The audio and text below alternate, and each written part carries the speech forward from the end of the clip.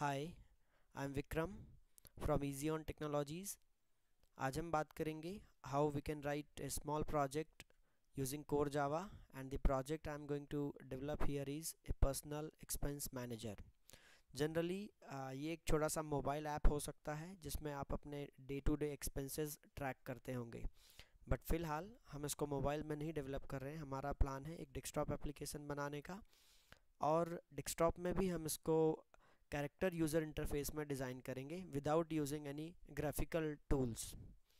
So let's begin with the requirement. सबसे पहले बात करेंगे हमें बनाना क्या है। So this is a personal expense manager. इस पर्सनल एक्सपेंस मैनेजर में हम सबसे पहले आइडेंटिफाई करते हैं रिक्वायरमेंट। सो हमारे रिक्वायरमेंट में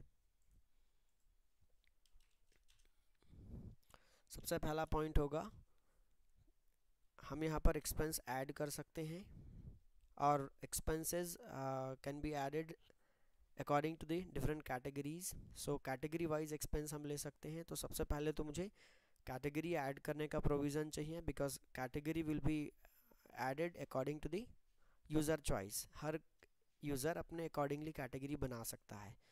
सो सबसे पहला काम है कि यहाँ पर मुझे कैटेगरी का एक मास्टर चाहिए।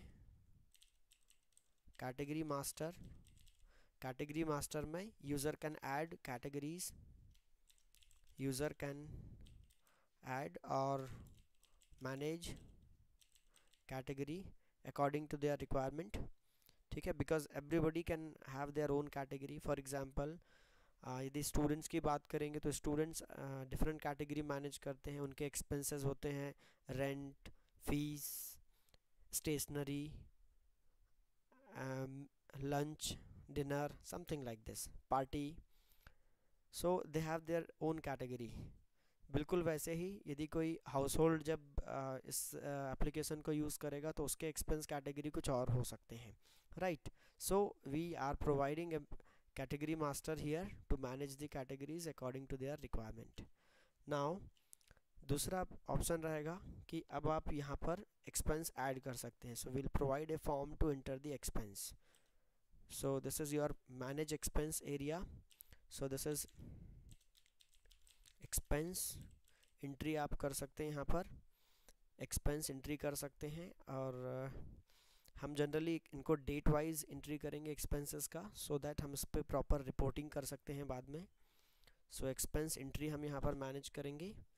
फिर एक्सपेंस का जो हमने एक्सपेंस इंटर किया है वो सारे एक्सपेंसेस को हम लिस्ट करेंगे। सो एक्सपेंस जो एंट्री रहेगा वो कैटेगरी वाइज रहेगा, category wise. So expense entry will be done for a specific category. Category wise entry होनी चाहिए ये पूरी। इसके बाद एक्सपेंस का लिस्ट हम करेंगे। जो आप एक्सपेंसेस ऐड कर रहे हैं हम उसका रॉ लिस्टिंग कर देंगे, और इसके बाद हम इसके फोर्थ पार्ट में चलते हैं, रिपोर्ट्स में। सो रिपोर्ट्स में हम कुछ कैटेगराइजेशन कर लेते हैं। हम जो रिपोर्टिंग करेंगे वो मंथली रिपोर्टिंग करेंगे। मंथ वाइज हम एक्सपेंसेस रिपोर्टिंग करेंगे। फिर ईयरली एक्सपेंसेस हम रिपोर्ट करेंगे। Monthly expenses report, monthly expense report, yearly expense report, और the third one is category wise हम रिपोर्टिंग करेंगे। Category wise reports. So this is what we are going to develop. Now the next part is, अब इसको बनाने के लिए हमें front end चाहिए। सो फ्रंट एंड में हम जावा यूज़ करने वाले हैं, और सबसे पहले मैं बात करता हूँ इसमें इसका ग्राफिकल, इसका जो user interface part, user interface आप कैसे बनाने वाले हैं। सो यूज़र इंटरफेस बनाने के लिए आप यूज़ कर सकते हैं यहाँ पर दिस इज़ यूआई पार्ट, जहाँ से यूज़र एंट्री करेगा डेटा, जहाँ से यूज़र ऑपरेट करेगा सिस्टम को। तो यूज़र इंटरफेस बनाने के लिए हमारे पास अलग अलग चॉइस हो सकती हैं। यदि आप एक डेस्कटॉप एप्लीकेशन बना रहे हैं, या इसको हम लोग बोलते हैं विंडोज़ एप्लीकेशन यदि आप बना रहे हैं तो आप यूज़ कर सकते हैं यहाँ पर AWT स्विंग, आप AWT स्विंग यूज़ कर सकते हैं, या आप यूज़ कर सकते हैं जावा एफएक्स। यदि हम जावा में बात करें तो आप जावा एफएक्स भी यूज़ कर सकते हैं। सेकंड, आप यूज़ कर सकते हैं character user interface, CUI। So this is your switch case based menu, character user interface. इसमें आप स्विच केस के थ्रू मेनू बना सकते हैं, जैसा हमने बहुत जगह पे देखा है, press 1 for something, press 2 for something, like this. तो ये स्विच केस वाला एक मेनू होगा, it is a switch case based मेनू, ये भी हो सकता है। और इसको बनाने के लिए आपको किसी ग्राफिकल टेक्नोलॉजी की ज़रूरत नहीं है, आप बेसिक टेक्निक से काम कर सकते हैं। इसके बाद थर्ड है, कैरेक्टर इंटरफेस के अलावा आप चाहें तो आप यूज़ कर सकते हैं वेब एप्लीकेशन, आप वेब बेस्ड भी इसको बना सकते हैं, web GUI, web based GUI। इसको बनाने के लिए आप HTML वगैरह यूज़ कर सकते हैं, HTML CSS टेक्नोलॉजी, राइट। या फिर यदि आप इसको मोबाइल में बनाना चाहें तो you can use here Android mobile, Android you can develop through the Android app. So Android के थ्रू भी आप अपना UI डिज़ाइन कर सकते हैं। जनरली इस टाइप के जो स्मॉल स्मॉल प्रोग्राम्स हैं ये एंड्रॉयड में आपको ज़्यादा देखने को मिलेंगे। नाउ मेरा प्लान अभी है यहाँ पर, I am going to use here this part, I'm going to use character user interface because this is a very first project in the core Java.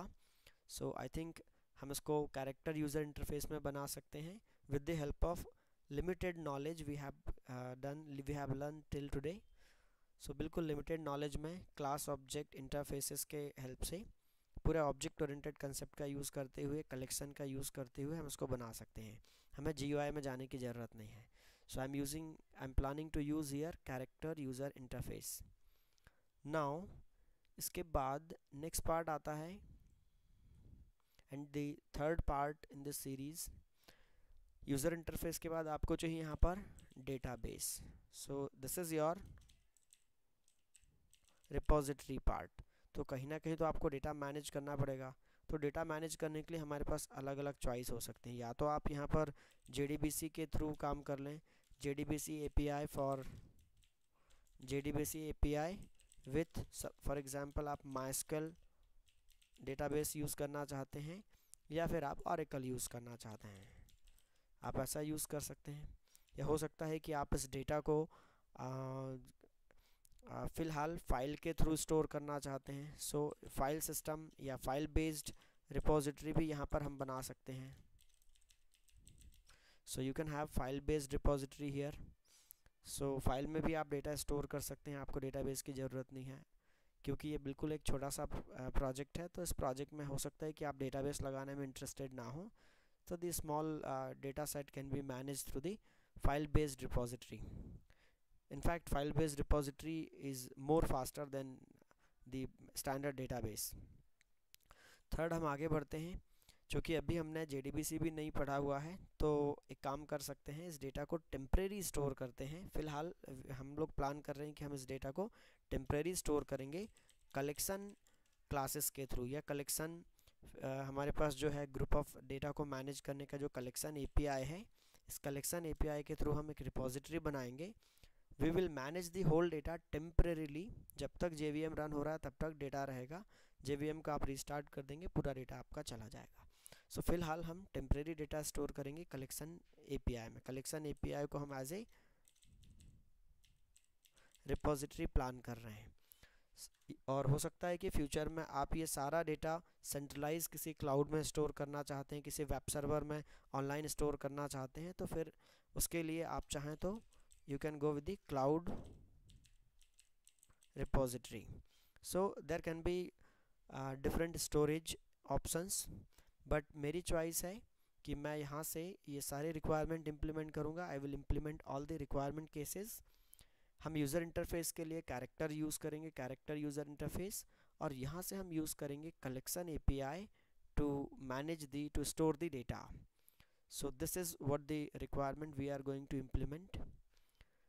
So thank you very much for this video. In next video we'll continue this series.